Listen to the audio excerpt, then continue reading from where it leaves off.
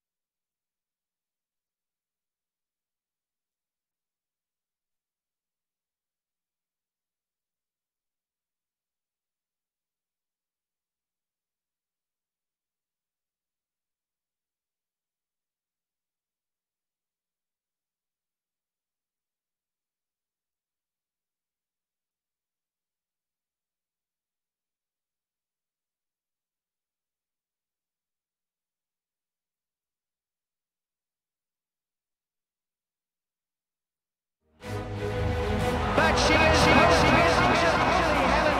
stride to stride, a full on the run. One bad boy, never looked better, and has got the Queen's place well and truly won. And this is a dominant performance. Nice pace with the motor, mighty full of heart.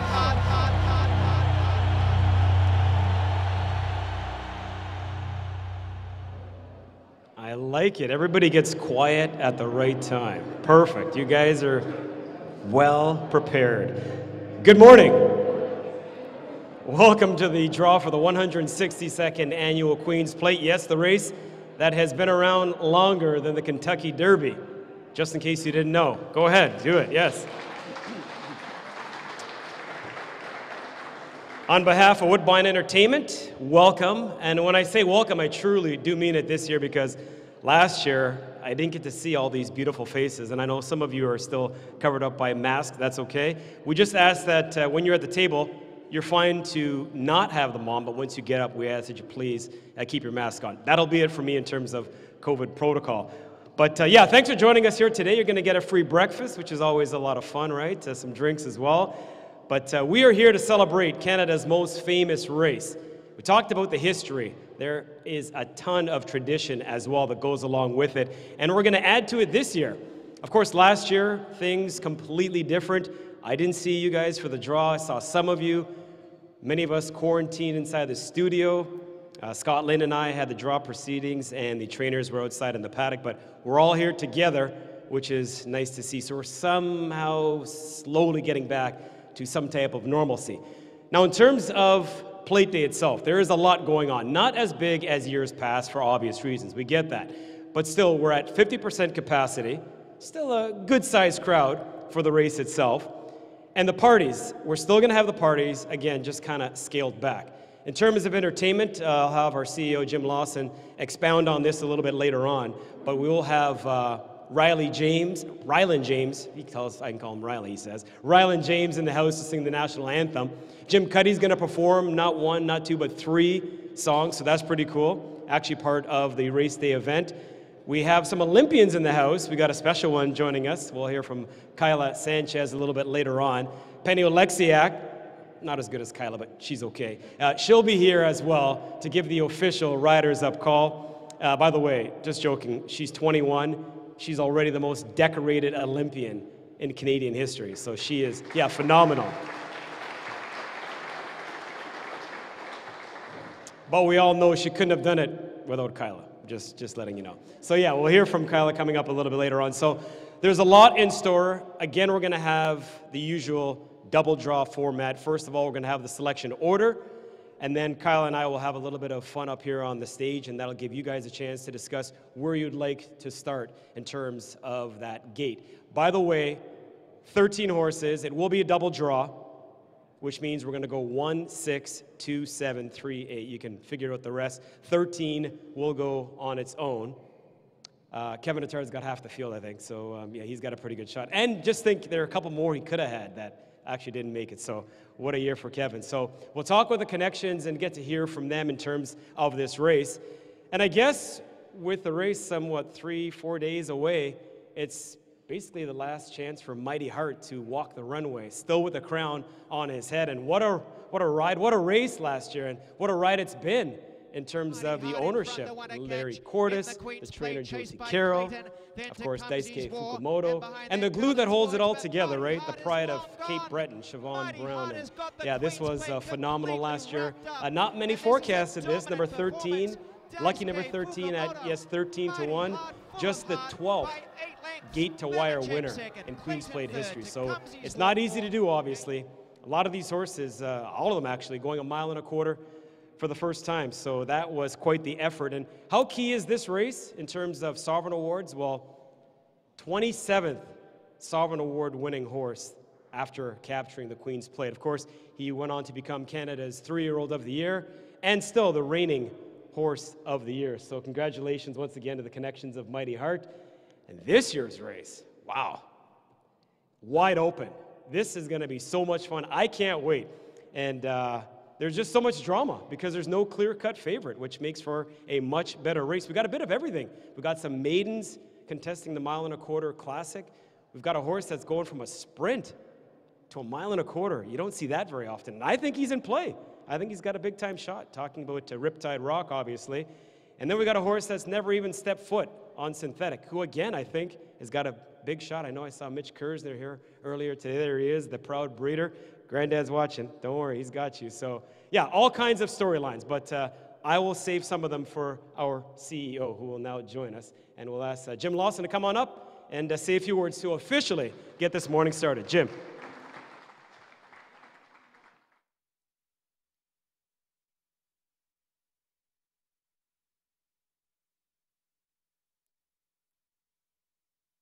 Whatever mic you want. Here you go. Hi. Well, I'm going to stay away from horse racing. I'll leave that to the experts. But it's a little overwhelming, certainly, to be back here, and great to see your faces again. I'm excited to bring our employees back. They've been great. They've been patient. And as I thought about what I was going to say today, it might be a little dry. It's going to be, I said to Kyla, this is not going to be about the race. It's not going to be exciting, but people who are here in the audience and many familiar faces, I'm going to talk a little bit about horse racing and the future of horse racing, and where we're headed, and hopefully leave on an optimistic note. When I thought about what to say, you think back what we've all been through together. Starting with March of 2020, I mean, it just couldn't have been a more sinking feeling, not only for the society, but sitting at Woodbine here, what are we going to do next? It was unclear whether we'd get going in 2020. A lot of uncertainty and a lot of phone calls to yours truly from trainers and owners, and what the heck is going on, and when can we start working out, and we just had no idea. And I know a lot of you in the audience, particularly the trainers, lived through that. I will say to all of you, we wouldn't have got it done without you. The level of cooperation, the social distancing, everything that you guys did to help us get back when we did in 2020 was amazing. And we couldn't have done it without you and without the cooperation of all the people in our backstretch, the patience of our owners to stick by us. And that's going, seems like a long time ago. That's 2020. And then this year, the same thing again. And we did our part. People got vaccinated. We had over an 80% vaccination rate in our backstretch, and thank you to everyone.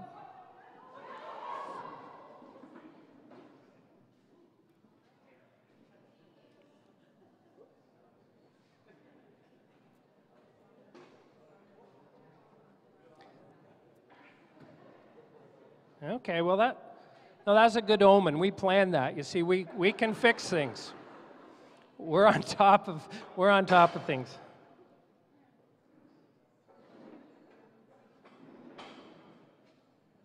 We all set? So, I want to thank all of you again. I'm looking at Sue Leslie and the HBPA and the Horsemen's Associations for both breeds and our employees and all the horse community and the way we came together. And when we started, in 2020, the one thing that when I was interviewed very early on by many people and many radio stations, what's going on? Are we going to have a Queen's Plate? And the one thing we said right from the beginning is we will have the Queen's Plate this year, no matter what it takes. Even if we only run one day this year, we're going to have the Queen's Plate. And we got it done last year, and certainly led to the Mighty Heart story, and what a fantastic story that has been and continues to be. And last year we had the plate last year. We're having it this year. We missed this breakfast last year, which is a great tradition for people to come and go through this draw the way we did. And Kyla, we are thrilled to have you as a draw master, and congratulations on the Olympics. We're all thrilled to have you and excited, so thank you for coming.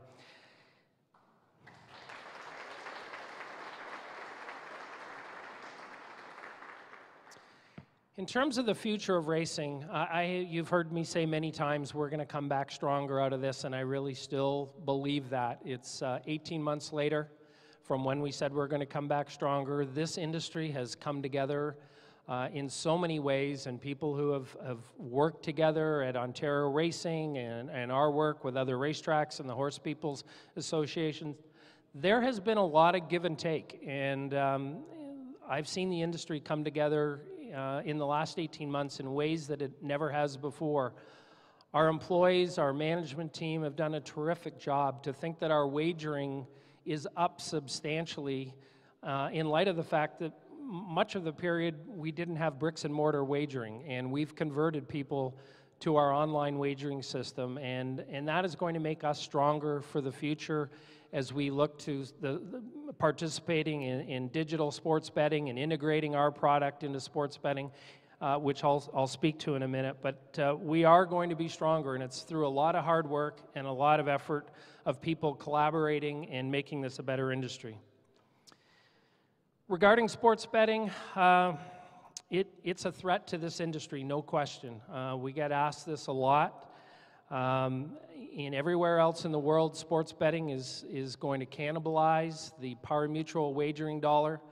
When Kevin Waugh came forward with Bill C-218, there was no protection for the horse racing industry, and I don't have to explain to you the threat that meant in terms of large wagering operations coming in and offering fixed odds wagering on horse racing. It just couldn't be. Woodbine Entertainment stepped forward. We spoke directly to the Attorney General. The federal government agreed to amend it. We had the help of the Horsemen's Associations and the Racetracks Canada, and people throughout the industry supported this, and the federal government did the right thing and amended it to protect the horse racing industry. But we still have this threat. It's coming. It's going to be an open and competitive market. Today we're joined by a couple of tables from OLG. I'd like to thank them on behalf of the entire industry for your ongoing support and recognition of how important this industry is to Ontario and the thousands of families that rely on this industry. We've had several positive discussions with the AGCO and the OLG regarding sports betting, and we look forward to further discussions. We need to play a role in the new sports betting sector. We are Canadian, we are nonprofit, Our entire mandate is to support horse racing and sustain this industry, and the only way we're going to be able to do it is to participate in the sports betting sector, and that is what the federal government had in mind.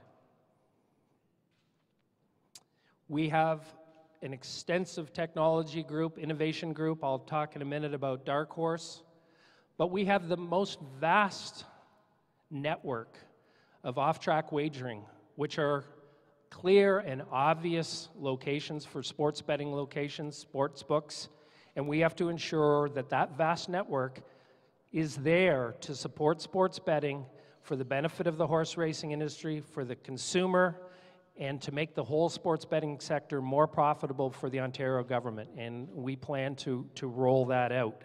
And we will continue to work closely with the regulator to ensure that happens. So we need to face the sports betting challenge head on. We've got the team, we're prepared to do it, and we just have to ensure that our industry is stronger as a result of sports betting rather than getting cannibalized, and we're up for the challenge, and we want to participate in an open and competitive market. So I'm optimistic about it. We've got the team, and those big sports betting operators love horse racing, they want our product, and we'll work to integrate our product into these large sports betting machines that are going to move into Canada. Most of them foreign, by the way, and we need as Canadians to play a role in it, and Woodbine Entertainment is maybe the one Canadian entity, private entity, that can accomplish that. I only mention that with all due respect to John Levy, who I guess Penn Gaming has bought The Score, which was the other major player moving into this market. We also have a tremendous opportunity right here on our property. We have been trying to unlock the value of this real estate for years. Now, keep in mind that we are a company without shareholders. We have a nonprofit mandate, and we are going to try and generate cash flow to sustain this industry. So people ask all the time, why are you doing this? We're doing it because the pari-mutuel business model doesn't work. And people know that, and we've documented that, and those of you who are close to it understand the difference between pari-mutuel wagering income and the purse monies we pay out, and then on operating costs on top of that. So we have to look to alternative sources of revenue to sustain this industry and maintain the 35,000 jobs in this province. And so we're looking to sports betting, and we're looking to develop our property. We are prepared now to arrange funding to complete the construction of a GO train station on this property. It will be a boon for the region, it will be a boon for the city, the province, and it will help the real estate development here. Mass transit is going to unlock the value of this property. What we do need, however, and this has been the delay in getting this done, is we need the zoning. Our board will not approve going ahead with the GO train station unless we get zoning that will help pay for that $100 million cost, which we've agreed to pay for, provided we get the zoning. So we're caught right now between the province and the city, and we're hoping that those two levels of government will come together and give Woodbine, or this region, the zoning around the mass transit that we need to unlock the value. So I'm hoping that that will all come together in the near term. It's necessary. It's necessary to support jobs in this province, to sustain this industry, and it will be a boon for this region. And so that is going to happen. I continue to think that the government, the two levels of government, are going to come together and let that happen and create the economic momentum coming out of this pandemic that we all need. The other topic I want to address is horse supply. The vision for us of the development is to always have horse racing at the center of this 683-acre parcel. And when we do that, horse racing will grow alongside the most exciting development in this country, and it will be great exposure and a great opportunity for the sport of horse racing. But we do have a real issue in this province right now, and that is horse supply. With the understanding and the cooperation of the government, the Ontario government, we must work together to address the horse supply shortage that we have, particularly in thoroughbreds. There's simply not enough thoroughbreds in Ontario for us to commit to race 133 days. It's an Ontario horse racing issue that needs to be solved, and we must all work together and finally make the tough decisions that need to be made to sustain thoroughbred horse racing in this province. I would also like to thank all the owners in this room because of you and the breeders that are going to sustain this sport. It's a difficult time, and we understand how difficult it is, the economics of not only breeding a horse, but owning a horse. And if you breed and own like some in this room, it's even more difficult. And so we're appreciative of that, and we're going to work to create these alternative sources of revenue through sports betting and through our real estate development to ensure that we can sustain this industry for generations. We need new owners. We need new investment. We're having some exciting conversations with companies who specialize in fractional ownership and micro-ownership, and that is around the corner, and hopefully we'll be able to announce that soon in terms of Woodbine's participation in micro-ownership. We also have a bright horizon relative to our digital. We are a technology leader in the horse racing industry. I think that is well recognized through North America. We've spent 5 years building a technology and innovation group that is second to none in this industry. We were forced, as I said earlier, to transition our bricks and mortar customers in sports betting to our digital technology, and we've successfully done that. But we also need to bring in new fans and a new customer base. Last summer, we launched Dark Horse, a new app that simplifies horse racing and was a big part of our digital strategy to attract new fans. Over the course of the past 6 months, we've collected feedback from the customers, and now we have revamped Dark Horse, and it will be introduced this weekend in a new format. And it's one I hope you can share with your friends, and people will start using it because it's the future of this industry to be able to wager on your phone, and hats off to our innovation and technology group who have really simplified horse wagering.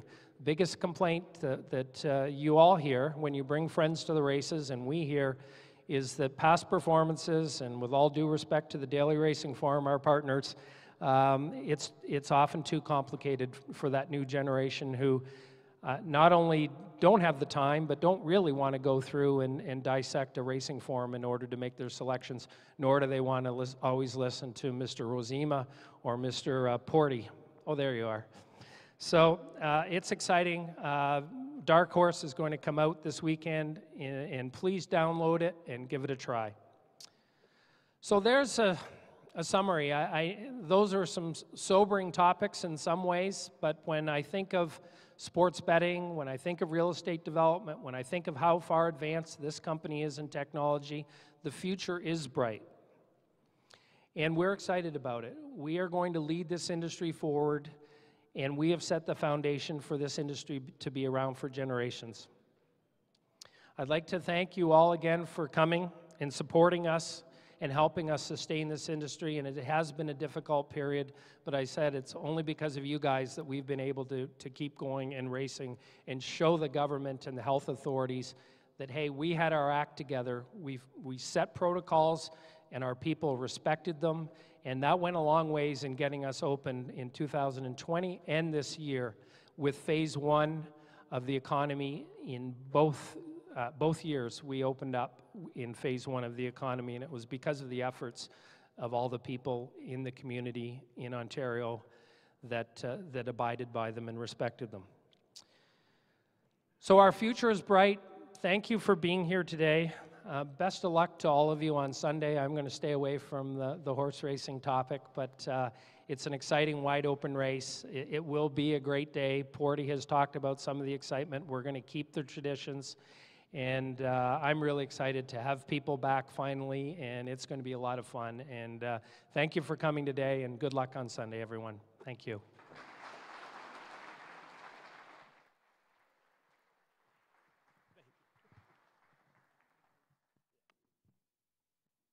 All good, all good. Thank you, Jim. I appreciate the shot.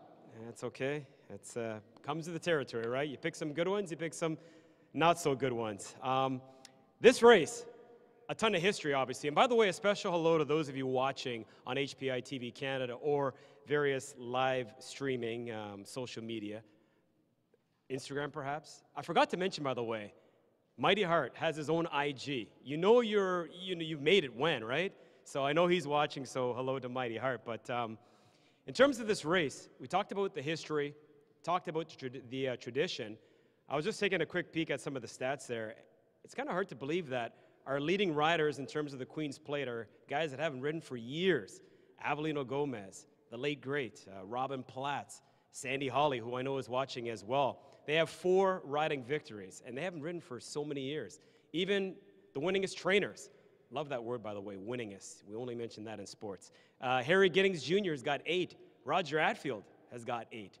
And then when it comes to owners, Seagram, I mean, they're way out in front. They got like 20 wins, so nobody's ever going to touch that. I shouldn't say ever, but it's going to take quite a long time. So just adds to the intrigue, the drama of the race. And Jim touched on a bunch of things, and I just want to mention some of our sponsors, because in order for any event to be a success, you've got to line yourself up with the right people. And, of course, the OLG, back again, sponsoring the Canadian Triple Crown, this being the first step. Obviously, the second leg at Fort Erie and the third leg back here for the Breeders' Stakes. And not taking away from the U.S. Triple Crown, obviously that's a tough feat in itself. They've had more Triple Crown winners more recently than we have. 5 weeks, I get it, the traveling as well, but with our horses competing on 3 different surfaces, to me it takes a special, special athlete to do that, and Wando's still the last to do it back in 2003. So a big thank you once again to OLG, longtime supporters of horse racing. Also like to welcome back and thank David Dunkley, the official Milner of the Queen's Plate, Labatt, Pepsi, Corby, Fitzroy, a bunch more. So we really appreciate you guys being a part of the event. All right, well, what are we doing next, Mike? We're going to go to, sorry, go ahead. Oh, we got live as it happens. Okay, so I was going to call an audible, but let's talk about the field this year. So we started out with 125 horses being nominated. From there, we whittled down the field to 45, made that final sustaining payment on June the 30th. And then we get the horses that are being supplemented, because if you take a look at this year's race, going back to that winter book once again, Weyburn, the #1 horse, obviously not here. The Gotham Stakes winner decided to stay in the United States. The second place winter book choice, looking at Kevin Attard, and he said this is the year it's going to change. Stephen, the Coronation Futurity winner, right? We always talk about that jinx. Well, the jinx has been taken to another level this year, because Stephen not even lining up in this year's Queen's Plate. And then Tio Magico, and I apologize, Gail. I know I've been saying Tio Maico, because Tio in Spanish is uncle, and I thought she astutely corrected me and said, no, it's Tio Magico. We hope to see him back on the track soon, so we know that he is, as to not a part of today's festivities. So we're down to a field of 13. With more on this, we're going to turn things over to Paul Savalaggio as we're going to meet the starting lineup for Sunday's big race. Mighty Hart has got the Queen's Plate completely wrapped up, and this is a dominant performance. Racing fans will be back on track for the 162nd edition of Canada's race, the Queen's Plate. They'll be cheering on 12 colts and a lone filly by the name of Money for Roe. One of 4 entrants emerging from the barn of trainer Kevin Attard is coming off a big win in the Woodbine Oaks. But it is Money for Roe. Money for Roe and Justin Stein have the Woodbine Oaks. Money for Roe by a length. Earlier on Oaks Day, a modest field of 4 locked horns in the Plate Trial Stakes. 3 of them now ready for their post positions this Sunday. The experienced Dursky came into the race with 2 wins to his credit. HC Holiday broke his maiden back in June of this year, and the 2020 Bull Page Stakes winner Avoman added the 2nd win of his career. Avoman in front, a bump there for Truffle King. Avoman got the advantage, and it's Avoman coming away in the Plate Trial from Truffle King HC Holiday. And Avoman with something left by a length, Truffle King. 2 lengths to HC Holiday. Owners Samson Farm take aim at their 6th Queen's Plate victory with one of 2 hopefuls. Dan Samo. He earned the first win of his career at Churchill back in May. Dan Samo's resurgent again, re-rallies and gets it. The maiden Go Take Charge was headed at the top of the stretch, but ultimately chased for a solid second place in his last start. And the lightly raced Hadassah was recently third in plate prep action. The Kevin Attard contender won his first race last fall, while his stablemate, Harlan Estate, broke his maiden at Santa Anita a month earlier and got the better of rival Dan Samo last time out. Rail, Dan Samo holding, Harlan Estate flying, Harlan Estate coming, Dan Samo in front, a photo of it. Keeping with the Attard lineage is Keep Grinding, owned by Kevin's son Joshua and trained by his grandfather Tino Attard. The colt has never been worse than fourth while sporting a 1-1-1 record from 5 career starts. Keep Grinding from Truffle King at the wire, Keep Grinding the winner. Riptide Rock has raced at Woodbine in 2 of his 6 career starts and won them both. The latest a spirited one on July 16th, where he posted his best speed figures yet. Riptide Rock coming at them on the outside. Riptide Rock, Justin Stein. There's another Queen's Plate eligible winner, and it is Riptide Rock first. Safe Conduct has answered the Queen's Plate call, making the trip north from New York with a Canadian passport and a 2-1-0 record from 6 lifetime starts. It is Safe Conduct to pull off the upset here. It is Safe Conduct. The second of 2 Samson Farm competitors is the Gail Cox trainee, Tidal Forces. Prior to a slightly sluggish performance in the Marine Stakes, he won the first 2 races of his career, including a determined late effort to catch Harlan Estate at the wire. Tidal Forces coming, and Tidal Forces on the outside finishing a tad the better. Gets up to win. And the aptly named Take a Chance will do just that in his 4th career start for trainer Catherine Day Phillips. And why not? He comes into the race fresh off the first win of his young career. Take a Chance in front. Take a Chance is going on to win. Take a Chance by a length.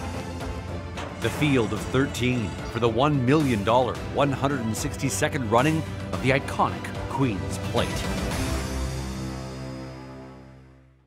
All right, yes, let's hear it for our field of 13. Paul Salvalaggio, the voice here at Woodbine. We heard the other voice, Robert Geller. We're going to speak with Robert coming up a little bit later on. Just want to quickly acknowledge the voice of Woodbine Racetrack is in the house. How about it for Dan Loisel, please? Dan? All right. So I mentioned Kyla Sanchez is in the house, and she is an Olympian. She is an Olympian that did a heck of a job helping Canada win silver and bronze in the pool. She did it in the 4x1. She did it in the 400 medley. And the best part of all, she's from Ontario. She's ours to discover, if you will, and started swimming at a very young age. I asked her if she could teach me because I said, you know, I don't know what the reason is, but us brothers don't do well in the pool. But we're okay on the track, but in the pool, so we'll talk about that later. But we're going to have you help out with the double draw, if that's okay. Okay, and then we'll get a little bit of a Q&A session. So once again, double draw. If you didn't get it earlier, as per usual, we're going to select the order first. You guys have a chance to talk and figure out where you'd like to be in the gate. Double draw, once again, loading. Double load, I should say. 1, 6, 2, 7, 3, 8, 4, 9. You guys all got it. So I'm going to call on our race secretary to join us here on the stage, Scott Lane, to come on up, and we'll have Kyla join us as well. First bit of business will be to get the selection order. Yep. Come on down. Would you like an official introduction? No? Okay, you're good. Perfect. Here she comes. Let's hear it for Kyla.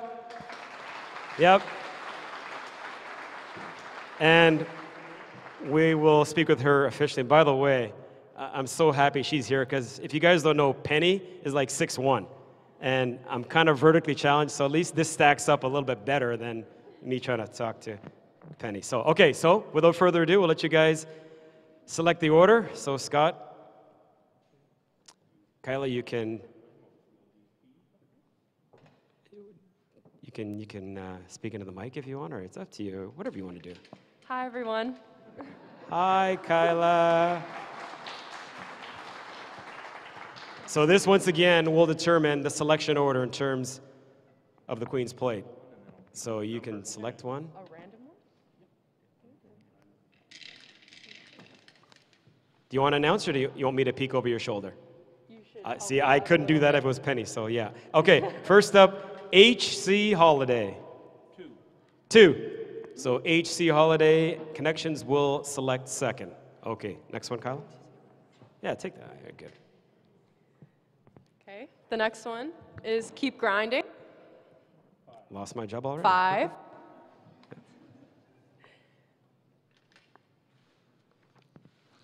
Dance Some Mo. You like to dance? Sometimes. All right, all right, that's good. Take a Chance.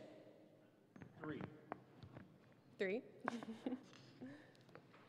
Okay, so wait, hold on. Let's just go back, because in the control room we need you to be a bit louder. So HC Holiday, you said 2.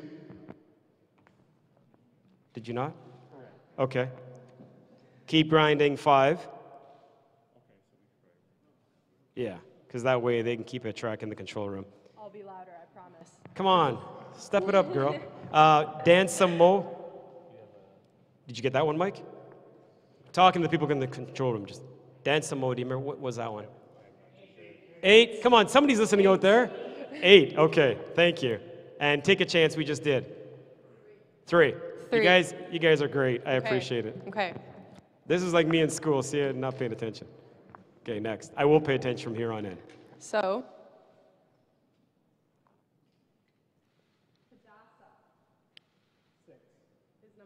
Hadassah is 6. Money for Row. 4. Money for Row 4. Harlan Estate. 10. Harlan Estate is 10. Riptide Rock. There we go. Got your mic now. 1. All right, got that. Riptide Rock 1. Go Take Charge. 7. Number 7. Go Take Charge is 7. Avoman. 9. Avoman 9. And Tidal Forces. 11. 11 for Tidal Forces. Oh, hold on. You're going too fast. Fast. I will Yeah. slow down. Yeah, yours is too quick. They got to type these up as we go along. So we'll give them a chance to catch up. Oh, there you go. We're good? All right. We're good. Okay. This is live, by the way. See? Next one. Dirt. 12. Dirtski is 12.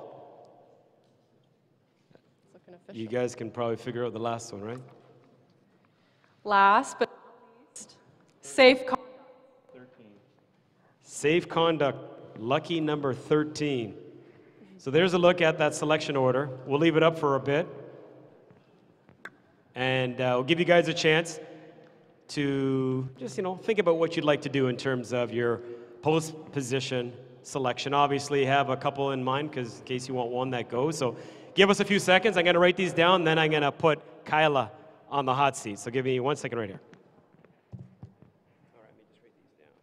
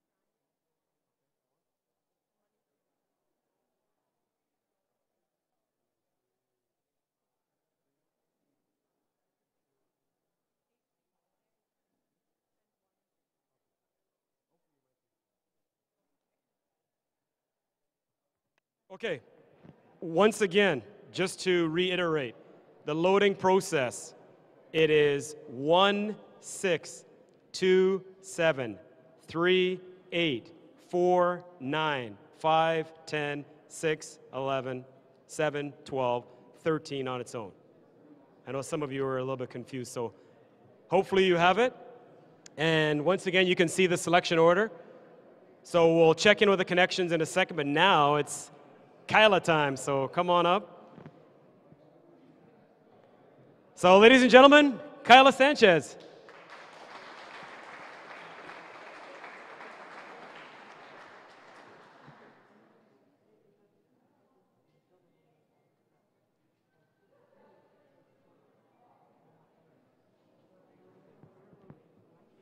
Hold on. We're still on this loading thing, by the way. Hold on.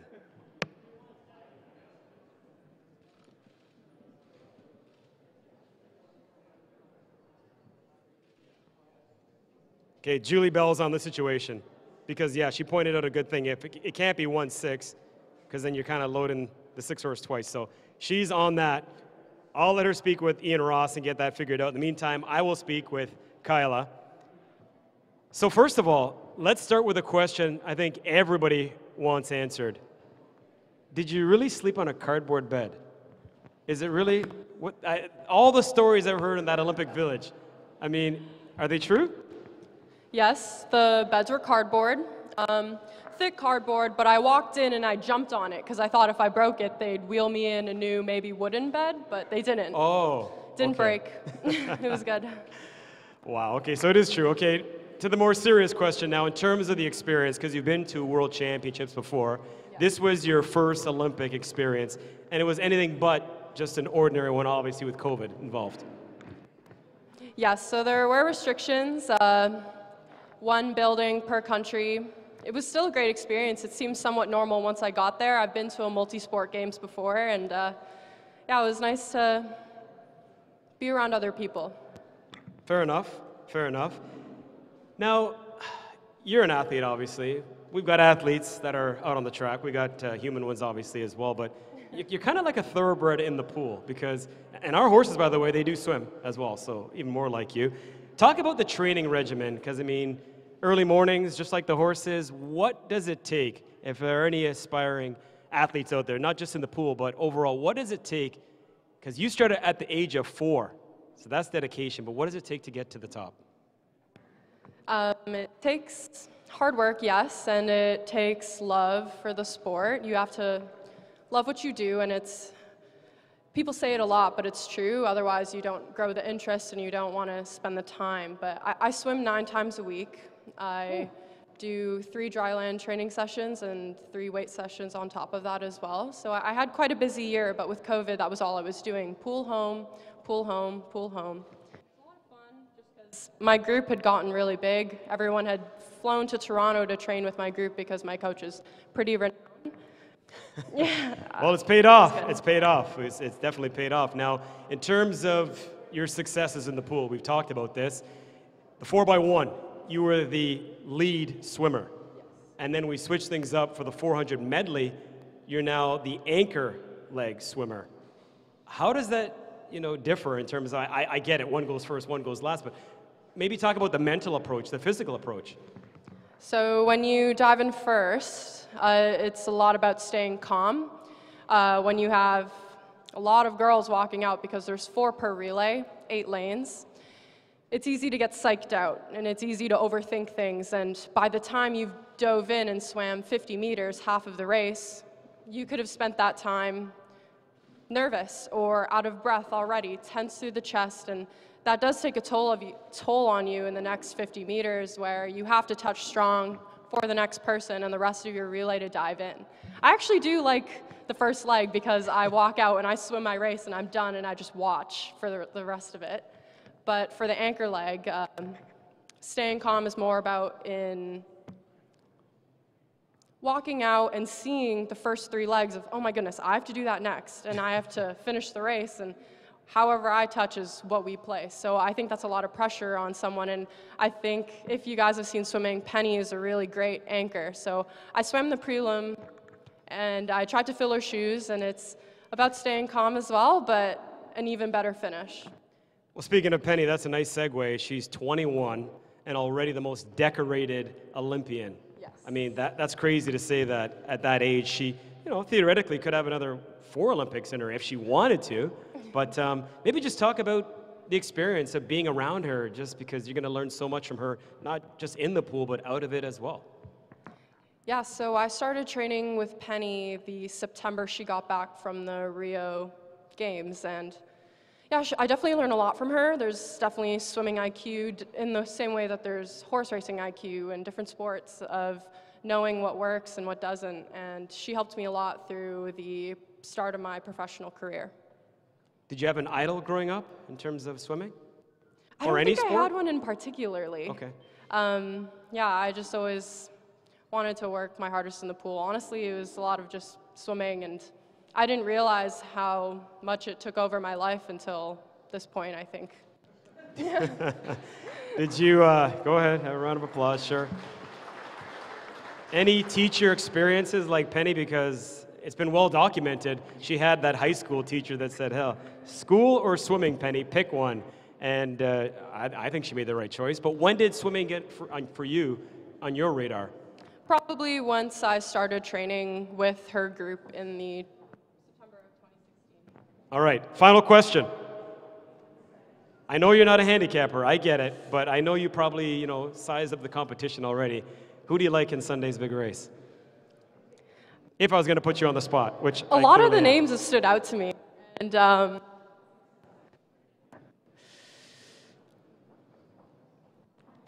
my gut says, they're hungry. They're hungry, Kyla. Let's go. yeah. Number 5, keep grinding. Keep grinding. All right. Well, Joshua would like that. He's only 17. He's only 17, and he's the owner of the horse. How cool is that? That's pretty So he's cool. a young star just like you. Ladies and gentlemen, Kyla Sanchez. Thank you, everyone. And I think I've got the math figured out. It's 1-7, right? So yeah, somewhere my math teacher is cringing right now. But 1-7, 2, 8, 3, 9, 4, 10, 5, 11, 6, 12, 13 on the bottom. I'll wait for Kyla to sit down and then ask her to come back up. Kyla, I need you back up here. So, no, you can sit for a bit. Okay, so what we need now are the connections to come on down and let us know what they're going to select. Selection number 1 goes to trainer Sid Attard, Team Stronach, with Riptide Rock. So I know I saw, where's Uncle Sid? Who's coming up for you? Get all my papers in line here. So we'll have you over there, hands free. Riptide Rock. Team Stronach, of course, has won this race a bunch of times, 4 to be exact. Homebred, ridden by Davy Moran. Well, Speen, what do we got? What you going to take position 7? Lucky number 7. Any reason why you picked 7? Well, in middle, he don't have no speed coming off it, so we'll figure. At what point did you say to the connections, and let's give this race a shot? Because obviously, that last one going 3/4, Yeah. that's a tough stretch out, Right, going a mile yeah. and a quarter. So maybe talk about the decision and how do you think he's going to handle it? Well, he run down south, he run 4 gold, mile and 16, looks like he can handle the distance, no problem. And he's doing really good, and we'll give him a shot. All right, well, interesting. He's the only horse in the field that has hit the ticket on all 3 surfaces already. So I know I'm looking farther ahead than I should, but best of luck. Appreciate it, Sid. Sid Attard, trainer of Riptide Rock. Post number 7. All right, who is next up? All right. Next up, we got Avendalos crew, HC Holiday. This is one of a bunch of horses for trainer. Here comes Miss Delos. All right. Come on down and let us know. Colleen. All right.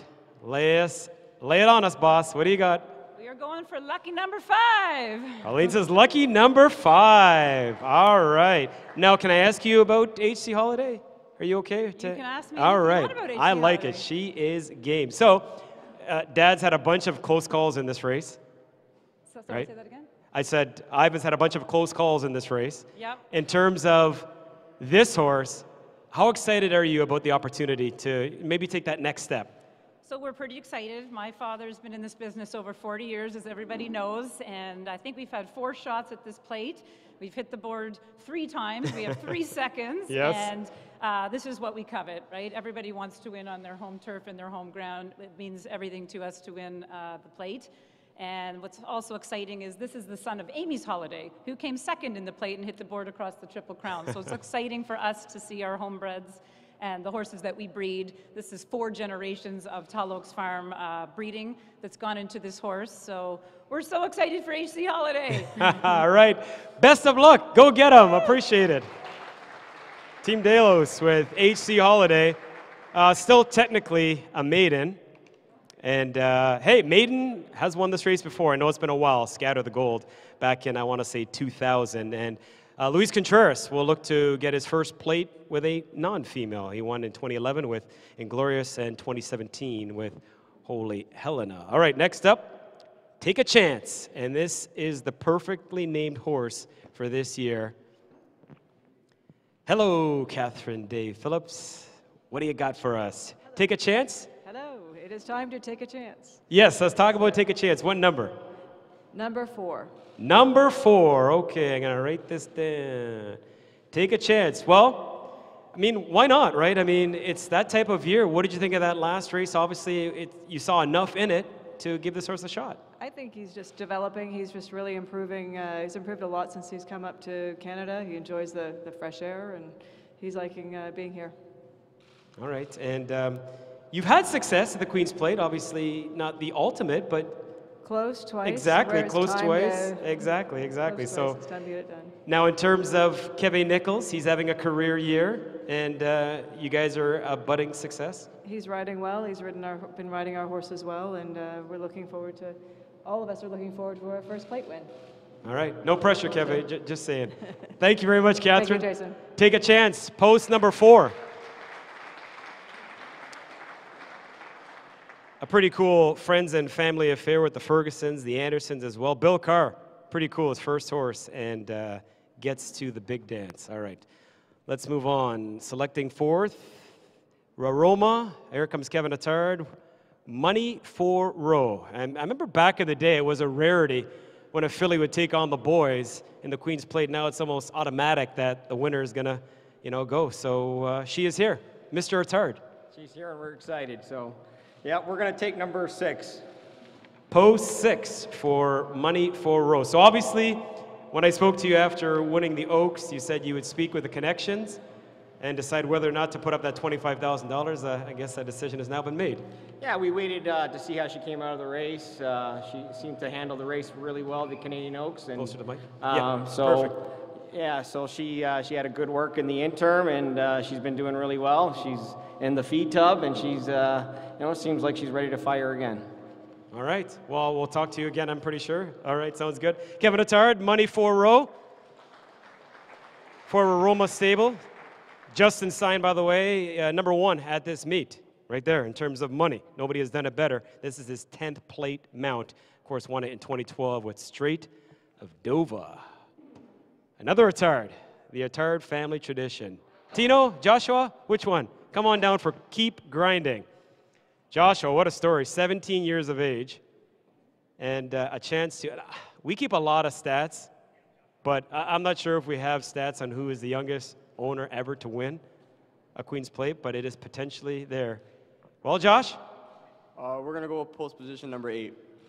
Post 8 for Keep Grinding. So now I've heard rumors. Is this horse named after, is it a hockey player? Or I know you bought the horse, but I'm just saying, do you know what the name? I didn't name it really after a hockey player. I just named it towards myself when I play hockey, something that motivates me, and that's why I picked the name.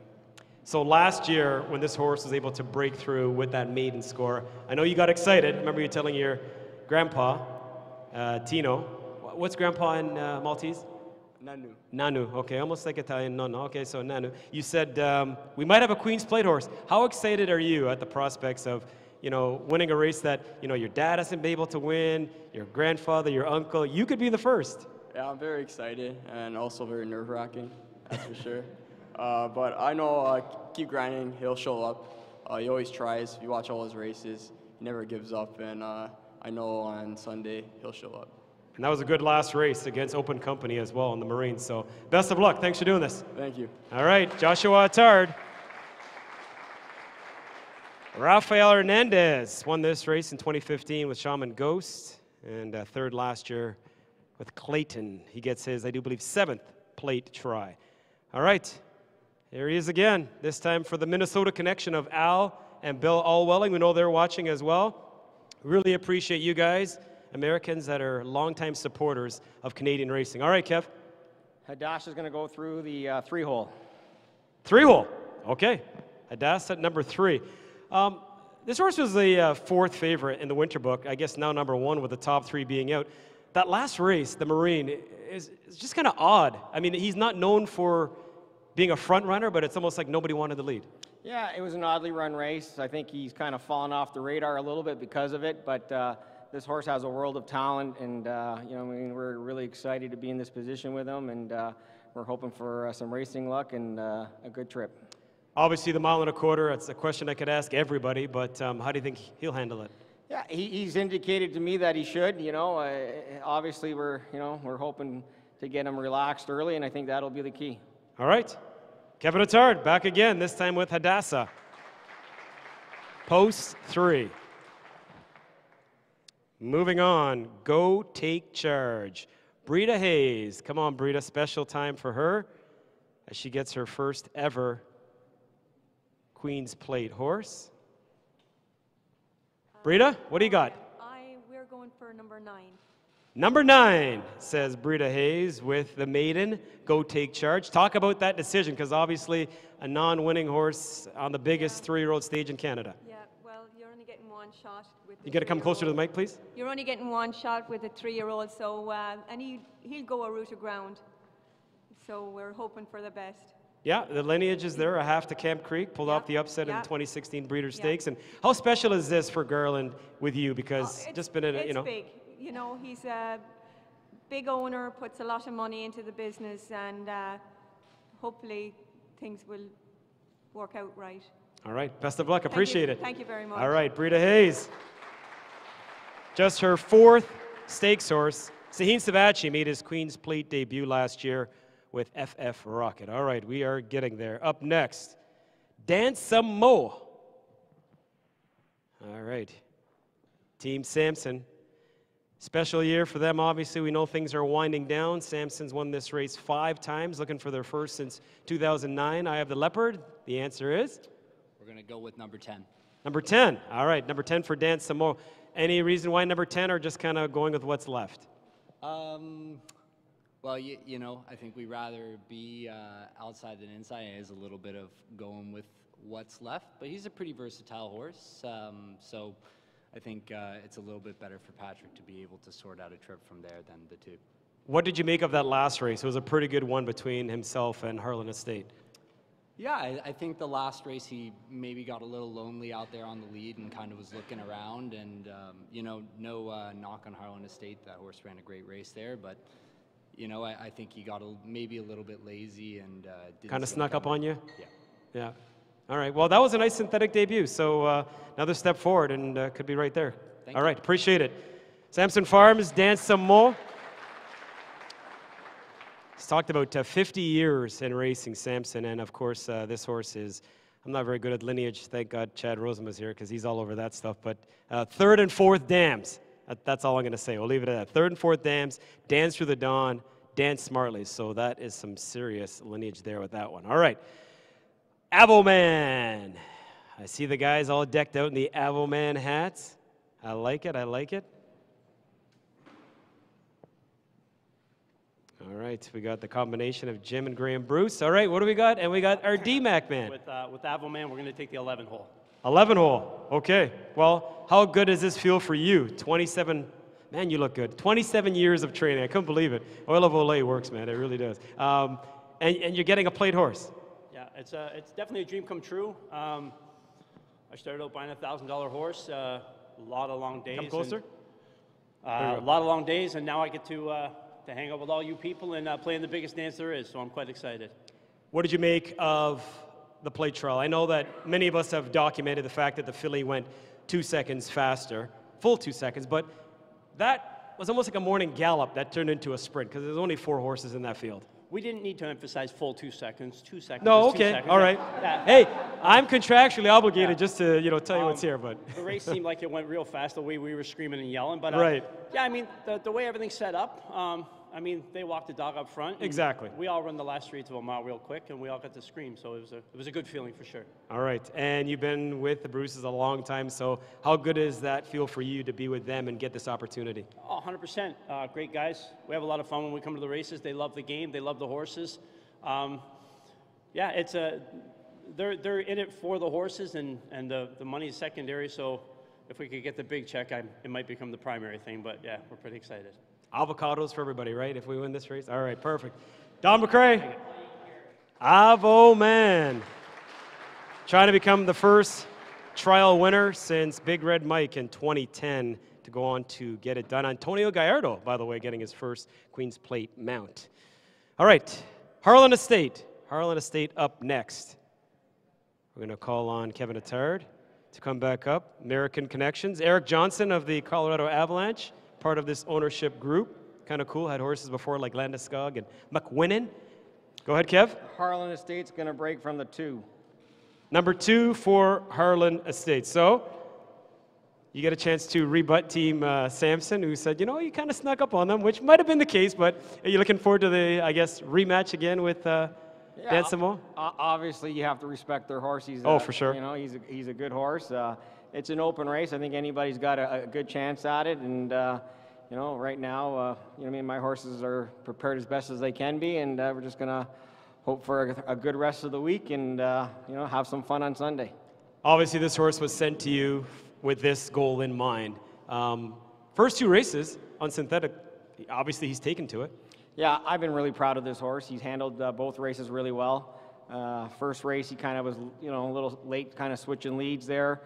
Might have cost him a little bit, but he kind of put it together last time. The track was really slow that day. I thought he had to come from far behind and on a dead track, and he got up in the nick of time. So he's a horse that's just going to fall out of the race. Hopefully, there's an honest pace in front, and we'll do some running late. All right, go get him, Kevin Attard, with his 4th starter. Wow, 4 horses in the Queen's Plate. Just happy to get one. Kazushi Kimura, by the way, will ride. He currently leads the meet with 46 victories, his 3rd try at the plate, couple of 6th-place finishes thus far. Title Forces, Samson Farms, Gail Cox, come on down.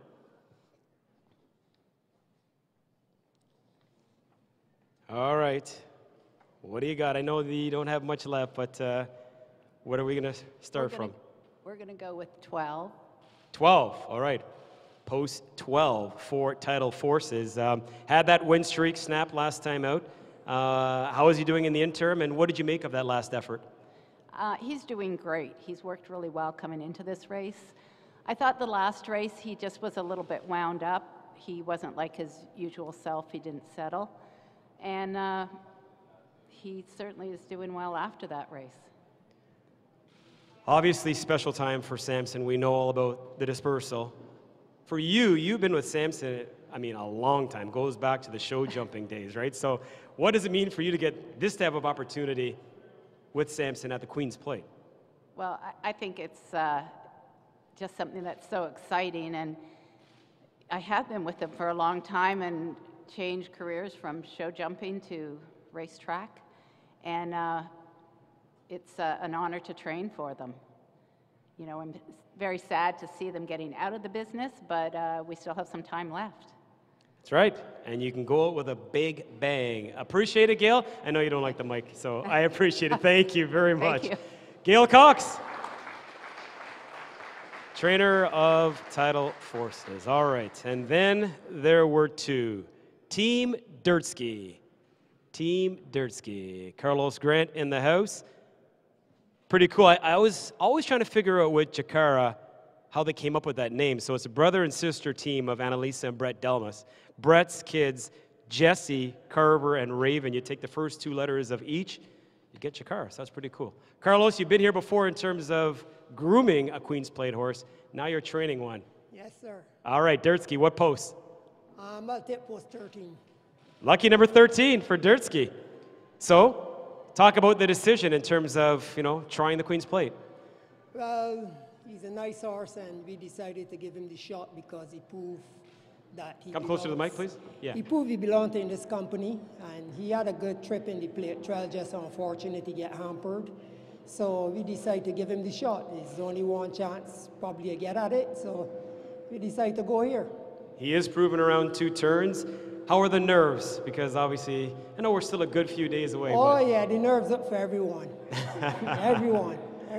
All right, well, best of luck on Sunday. Thank you, Thanks for doing Jason. this. All right, Carlos Grant getting his first Queen's Plate starter. Jason Hoyt as well. Jason will get his first attempt at Queen's Plate glory. All right, well, guess there's only one left. We potentially saved the best for last. Safe Conduct. Who's coming on down? You want to come on down anyways? I want to talk to you. We'll talk to the breeder, Mitch Kirstner. So he'll make it official, and I'll ask him a few questions about Safe Conduct, who I think. Okay, and we got the trainer on the line too. So there you go. Take some of the pressure off you. Yes, we'll talk to Phil in a second. Okay, so Mitch, congratulations. Obviously, owners are very important in this game, paying the bills. Breeders, without them, we have no horses. So for you, breeding this horse, I know he's been racing solely in the States thus far, but what does it mean as a breeder to have a horse in the Queen's Plate? Oh, it means everything. It's just unbelievable honor and privilege and dream come true. I want to congratulate Phil Serp and the wonderful Vukovic family at Wellspring for the great job they've done with him, and wish them the best of luck on the weekend, and wish everybody all the best. We all have somebody in our family to thank for getting us into this great game, and for you, your grandfather, no longer with us, but we know he's still watching. Yeah. So how special, I guess even more special would it be to win this one with him in mind? It'd mean everything, really. He loved coming to the races, and called a lot of the older trainers back in the day friends, and we used to come to the track and sit in the kitchen, and he's the one that got me started, and it would mean the world to me, really. It's really grateful to be here. All right, you've tasted Oak success. Yes. Maybe you got the plate part of the double as well. Congratulations. Excellent. Thank you very much. All right, Mitch Kirstner, breeder of Safe Conduct. We do have Phil Serpia on the line. Phil, thanks for joining us. Quick question in terms of this horse. Never been on synthetic. I know the horse has, trained well. That last prep on the grass looked pretty good with Irad Ortiz as well, but how do you think this horse will handle the surface? I know you don't have the answer per se, but what are you thinking? I mean, it is the unanswered question. So he did not really care for slop, which was pretty obvious in his 2 races back, or a very soft turf. So we're hoping, of course, that he'll like the synthetic track. He's a horse that likes to train and really loves his job. So we'll keep our fingers crossed and hope everything works out for the best. And I want to thank everybody for not putting any pressure on me by having to pick a post position. I appreciate post position 1. So thank you. Now, this is your second Queen's Plate starter, your first since 2003. This horse, does he have a preferred style? It looks like he can show some speed. He can sit just off of it. It looks like he's quite versatile. He is. He has speed if we need it. Look, that's going to be up to Irad. We have a very dangerous weapon on his back, and I'm just going to leave that up to him. Obviously, it depends what happens at the break. But the horse is trained. Irad's the driver. I trust him. I think he's probably one of the top 5, with due respect to so many other riders in the country, and that's going to be his call. All right. Well, best of luck on Sunday. Thanks for joining us, and go get him with Safe Conduct. Thanks very much. All right, Phil Serpy. And he spoke of Irad Ortiz.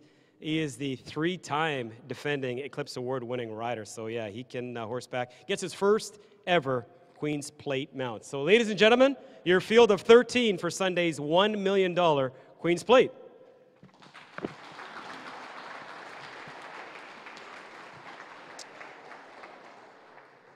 Just going to clean things up now in terms of Sunday. There are a bunch of things going on.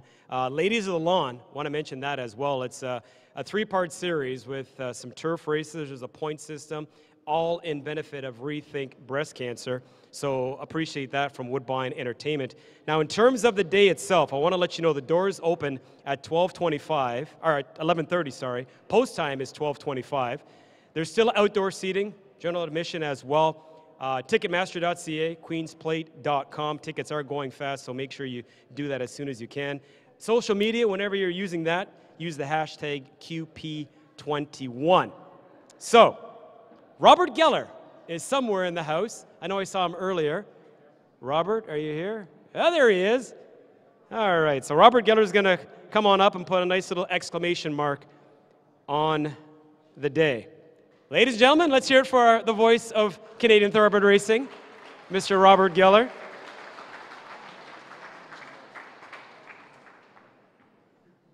Come on down. All right, handsome, what do you got for us in terms of this year's race? First of all, well, I won't ask you for a pick just yet, but you come on now. You overlook the best view in all of sports, and we do a segment on the show called The View from the Booth. Talk about just the vantage point you get each and every day of seeing these amazing athletes. Well, it's an amazing track. Woodbine's such a picturesque racetrack. It's a beautiful racetrack. To have the inner turf is such a bonus. To have the EP Taylor is magnificent. And to have such a great main track that's so competitive and such thrilling finishes, especially this year. I've never seen so many photos in my life. But that's what racing's about. So for me, the moment is everything. Split seconds are absolutely everything. And so the preparation is very important, but in the end, it all goes out the window, but the window tells you everything. You look out and you go, I have to feel it. I have to be in the race, you know what I mean? Just like a jockey, you have to go stride by stride, and you never know. You pick so many winners just with the Really? eyes. You do, with your eyes. With the eyes, yes, not with the form. Sometimes that's even better, because sometimes Yes. what's on the program page doesn't necessarily translate to the track. I feel like when you watch the riders and when you watch the horses in sync in a race, you can feel how much is left. You can tell how they're traveling. And to me, that's one of the joys of race calling, that you can actually get into the vibe of what you feel might end up being the result early in a race. Early in a race tells you what might happen later in a race. I won't put you on the spot in terms of a pick. I have no idea, but I will say this. The rail has been golden this year. The rail has been very live. Okay. It has. I've seen that in the finishes, yes. Fair enough. Now, even though you've been doing this for years, you Yes. still get, I don't want to say, well, I guess nervous anticipation, but it's a good nervous, right? Well, you need adrenaline. You have Yes, to have on days some like of it. this. Of course, there is some, there's always little things in the last minute that can throw you off. So it's about putting a little buffer there between you and the crowd. But at the same time, I must say, when Money for Row won the other day, the crowd, the incredible atmosphere from the fans was so tangible. You could hear it. Same with Mighty Heart. So those things you want to be part of. You want to feed on that energy, but you don't want to be consumed by it. So it's a fine balance, and you just never know. I mean, every race is unique. Every race is different, but this is such a special race. And I've had, honestly, in the last couple of days, people from international destinations asking me about it. And I think that's really important for the Queen's Plate, that we have an international profile, because it is the longest running stakes race in North America consecutively, and it's always a very good race. And I love calling it, so it's a great honor for me. Can I get a pick now? No, just joking. I wanted to no know, though, idea. seriously, only a field of 13. I say only because you deal with bigger fields at times. Well, you have.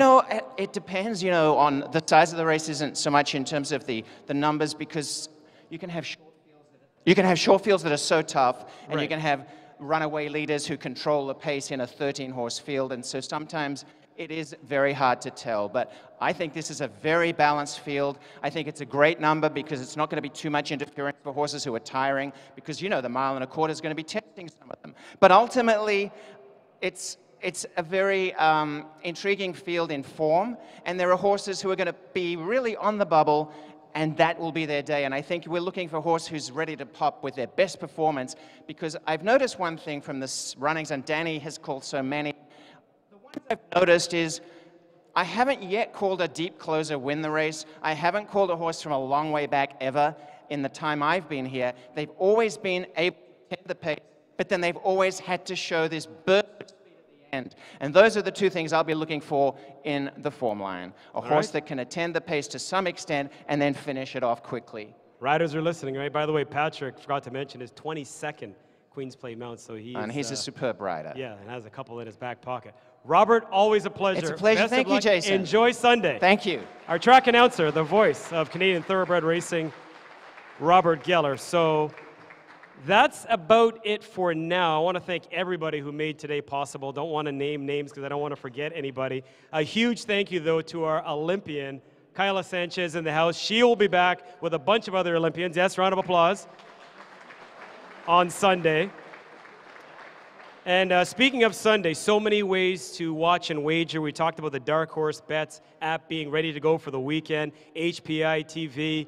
If you can't make it on track, we're going to have the broadcast 90 minutes, 4:30 until 6 on CTV as well as TSN. On track, Jeff Bratt, Monique Vag will have you covered, and of course, Robert Geller with the play-by-play. We are far from done. Enjoy breakfast, and as always, thank you for the company. Great to see you.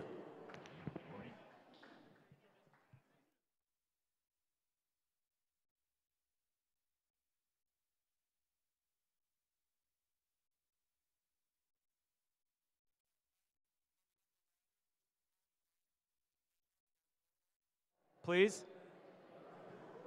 Have the riders please go outside. Photo op with Kyla.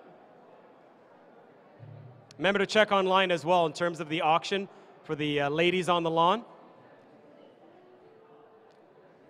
And I'll get you the odds a little bit later on.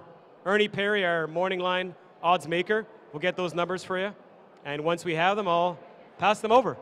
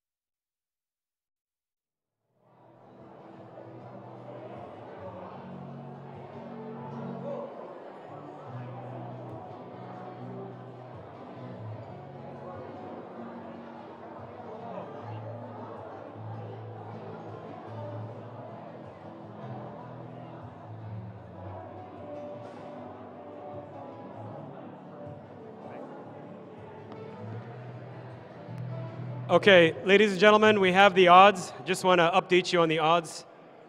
Ernie Perry has given us the numbers, so here's a look at the field. Number 1, Safe Conduct with Irad Ortiz at 5-1. Harlan Estate with Kazushi Kimura, 10-1. Gary Boulanger, winner of the 01 event with Dance Through the Dawn, will ride Hadassah at 10-1. Take a Chance with Kevin Nichols, 20-1. HC Holiday, Luis Contreras at 15-1. Money for Row, the second choice, with Justin Stein riding at 9-2. Riptide Rock, number 7, Davey Moran to ride at 6-1. The 8, Keep Grinding, Rafael Hernandez, the race favorite, at 4-1. Go Take Charge, Sahin Savachi at 30-1. Dance Some Mo, 12-1 with Patrick Husbands aboard. Avo Man at 8-1 with Antonio Gallardo.